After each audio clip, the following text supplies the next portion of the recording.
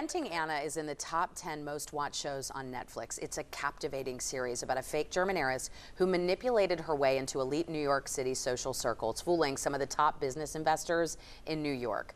One of Anna Delvey's real-life victims is Rachel DeLoach Williams, who's from Knoxville. I sat down with her to discuss how she's feeling after one of the hardest times in her life was made into a Netflix show for millions to see.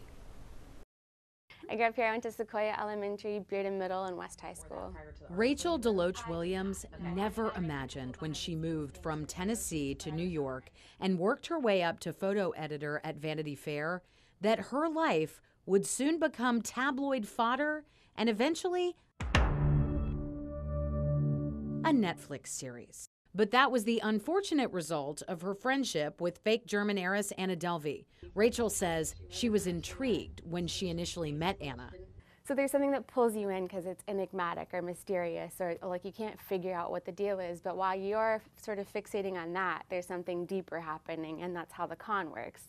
And Rachel says she was conned during a fabulous over-the-top vacation to Morocco, where Anna was supposed to foot the bill. The cavalier disregard for the way that money was spent was very unique to Anna. Like, even when we got there, she had signed up for tennis lessons every morning, or like she found ways to spend money that I would never have thought of, and I also didn't participate in. You know, it was very much like I'm aware of myself as a guest. Rachel says Anna was having credit card issues, so she put her card down for a temporary hold at the Lux Hotel.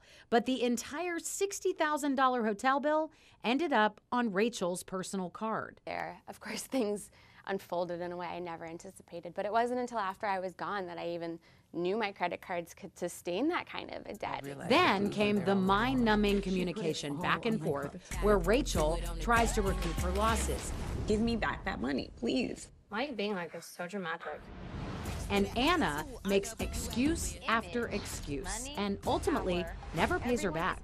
Rachel says she was traumatized. I started to write because after realizing that this person I'd spent however many months with thinking that she was my friend, when I realized that it was all this illusion and like the charade, and I was kind of just drowning in information. So she wrote a book, My Friend Anna, The True Story of a Fake Heiress. Rachel's account of what happened. And then came the Netflix series. Inventing Anna has all the makings of a binge-worthy series. It's flashy, sensational, and true, except for all the parts that are totally made up, as stated at the beginning of every episode.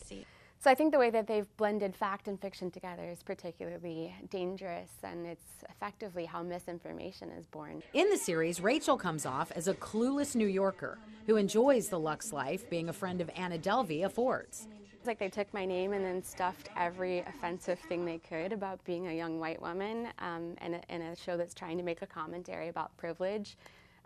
They basically just used my character to represent so many different things in such a heavy-handed way that it's, you know, it is almost cartoonish, but it's still very damaging. And if you're gonna dramatize something, I think where you choose to leave names intact, you also have to leave facts intact. And she objects to Anna's Robin Hood depiction as well.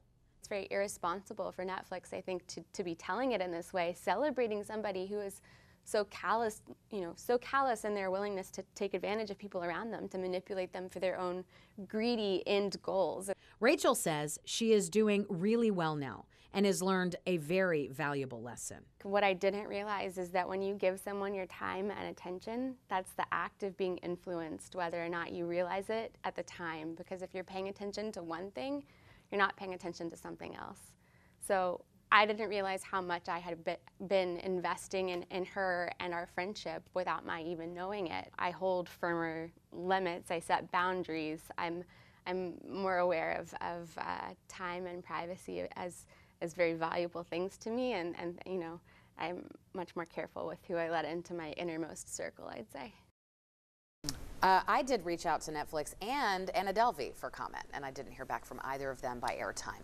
Rachel, by the way, wrote a book about her experience with Anna Delvey called My Friend Anna, The True Story of a Fake Heiress. It became a New York Times bestseller. The paperback version is out now. Which you've read, and you say it's good to read the book because, like you said, it's her version. And she is portrayed very differently in the show. When I initially saw that this story was coming out, I thought it was going to be based off of her book, and it very much is not. And I haven't read the book, and so my opinion that I was kind of forming of her when I watched the show is a little different than when you hear her interview and her side of it. Absolutely. That's Yeah. why you need both sides. That's Yeah. for sure. And Interesting. I recommend the read. It is a really Yeah. good book.